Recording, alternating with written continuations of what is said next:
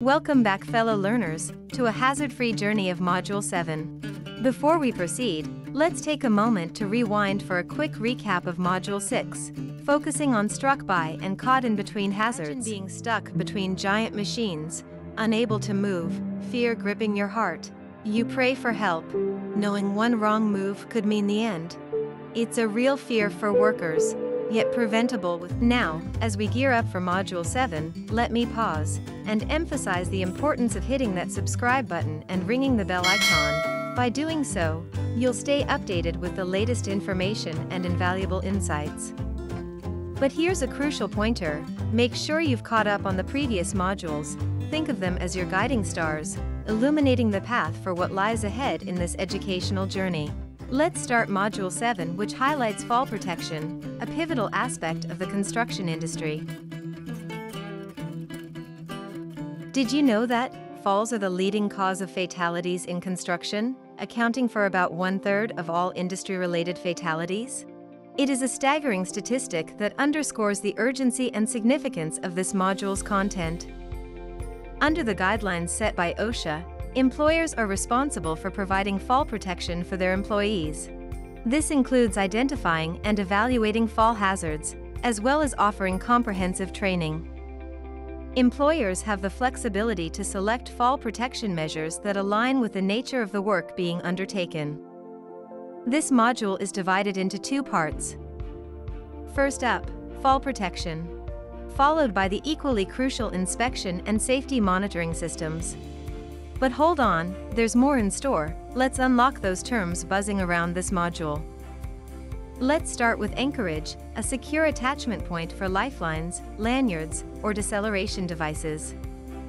Ever wondered about body belts or body harnesses? These are like trusty sidekicks, securing around the waist or distributing fall arrest forces over the thighs, pelvis, chest, and shoulders, keeping our heroes safe. Now, connectors might seem small, but they're mighty. They bridge the gap, ensuring every part of the safety system remains steadfast and secure. Say hello to the controlled access zone, a marked-off area where specialized work happens. Without standard fall protection, it's a shield ensuring worker safety within that designated zone. Zooming into deceleration devices, these are the unsung heroes. Ropes grab or specialized lanyards are designed to reduce energy during a fall, silently protecting our workers from harm. Imagine a guardrail system, standing tall like a fortress erected to prevent our heroes from taking a tumble to lower levels. It's a sturdy barrier, ensuring safety at every step. What is hole? It is a void in a surface larger than 2 inches, posing a potential hazard. Lanyard, a flexible line of rope, wire rope, or strap connecting body belts or body harnesses to various safety devices, acting as a lifeline for our workers. Leading edge, the constantly changing edge of surfaces during construction, demanding extra caution. And what's a lifeline? Not just a sea term, it's a flexible line connecting securely to anchorages, ensuring our heroes stay securely fastened during their daring feats. Say hello to opening, a wall or partition gap posing a fall risk if exceeding certain dimensions. Personal fall arrest system, a comprehensive safety system prohibiting the use of body belts for fall arrest since January 1, 1998. Positioning device system, allowing hands-free work on vertical surfaces, ensuring safety and productivity. Rope grab, a device swiftly engaging on a lifeline to arrest falls, keeping our workers secure. Safety monitoring system, a safety system in which a competent person is responsible for recognizing and warning employees of fall hazards. Self-retracting lifeline, a responsive device that automatically locks to prevent falls during normal movement or emergencies.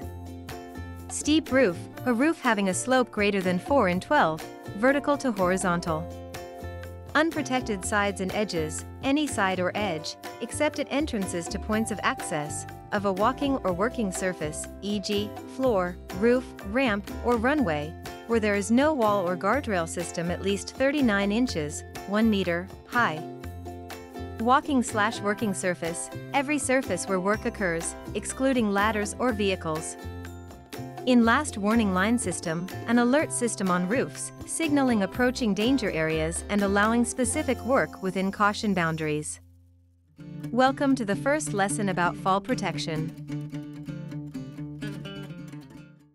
Imagine you are working up high, focused on the job, when suddenly you lose your balance and start to fall. It's scary and painful, and the fear grips you instantly as you imagine the horror your family would face if they lost you. But hold on, there are ways to prevent falling. Firstly, let's face the stark reality: falls are the leading cause of fatalities in the construction industry. It's a sobering fact that emphasizes the critical need for robust safety measures. Now, picture this scenario. If an employee faces the risk of falling 6 feet, 1.8 meters, or more from an unprotected side or edge, it's imperative for the employer to step in. They must provide a safety net, guardrail, or personal fall arrest system to shield the worker from potential hazards. But that's not all. Employees working near wall openings, especially those with significant height differences between the outside and inside edges, require specific protection measures. If the outside bottom edge of a wall opening is 6 feet or more above lower levels, and the inside bottom edge is less than 39 inches, 1.0 meter, above the walking or working surface, safeguards like guardrail systems, safety nets, or personal fall arrest systems are non-negotiable.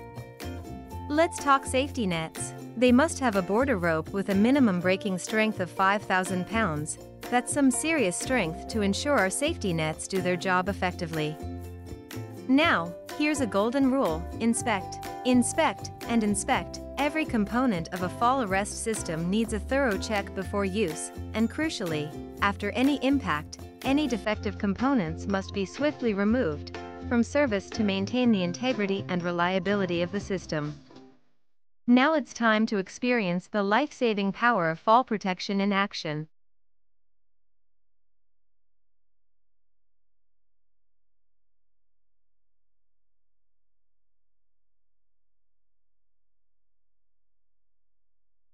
And now, to put your knowledge to the test, here are some study questions. Let's dive into the second lesson on inspection and safety monitoring systems. It is packed with critical points. First, it's essential to note that body belts won't cut it. When it comes to fall arrest, they cannot be used for fall arrest purposes. This emphasizes the need for proper equipment, designed specifically for this crucial task. When it comes to lanyards and vertical lifelines, strength matters. They must have a minimum breaking strength of 5,000 pounds, ensuring they can bear the weight and pressure during potential falls. Here's an interesting tidbit: lanyards should be attached to a D-ring between the shoulder blades above the employee. Precision in attachment can make a significant difference in ensuring maximum safety during operations. Now, let's talk about snap hooks and D-rings. They're the unsung heroes. Both must have a tensile strength of 5,000 pounds and be proof tested to 3,600 pounds. It's all about the strength and resilience of these components that form the backbone of safety equipment.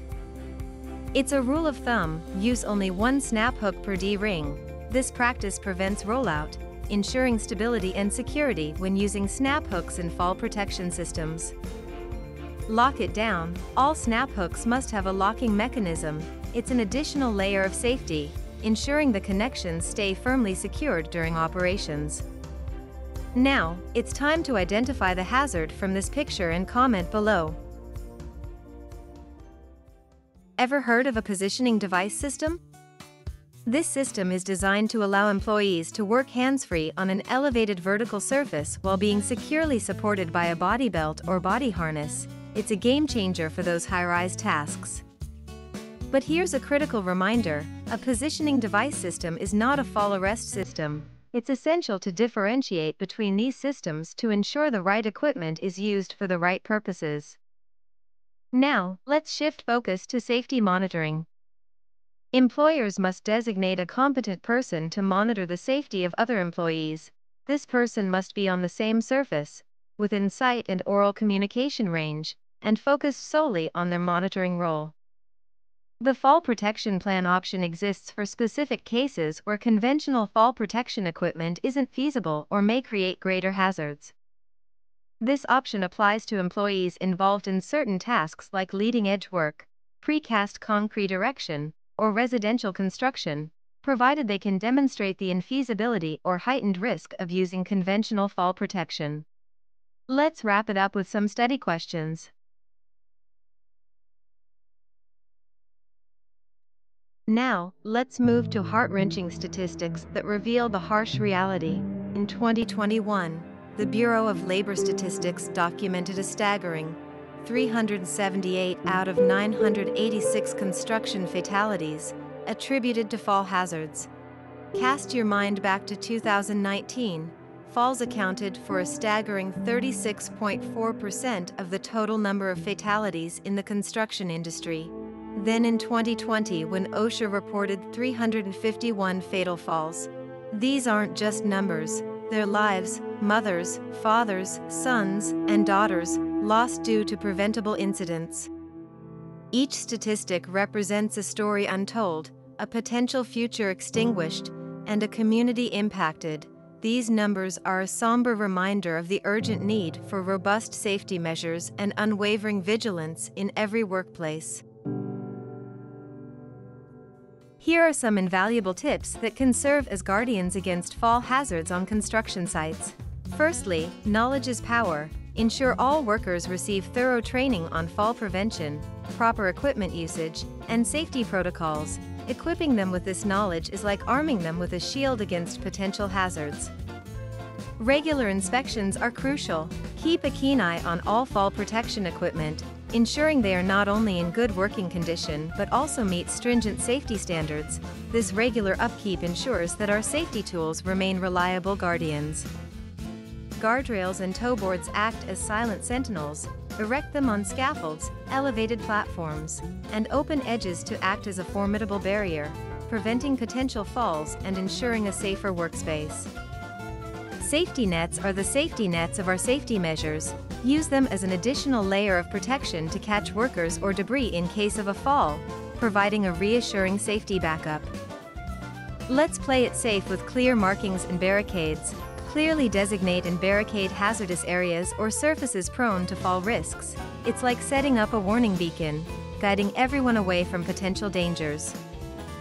Empower your workforce. Encourage them to be vigilant and report any unsafe conditions or hazards they notice. Their proactive approach can prevent accidents before they even have a chance to occur. Last but not least, preparedness is key. Have a comprehensive emergency response plan in place, complete with rescue procedures. It's the safety net for our safety measures, ensuring a swift and effective response if a fall incident occurs. And here's your chance. Got any queries or thoughts to share? Don't hesitate, the comment section below is all yours. As we gear up for Module 8, brace yourselves for even more excitement ahead. Remember to subscribe and press the bell icon to stay updated. Until then, take care and stay safe.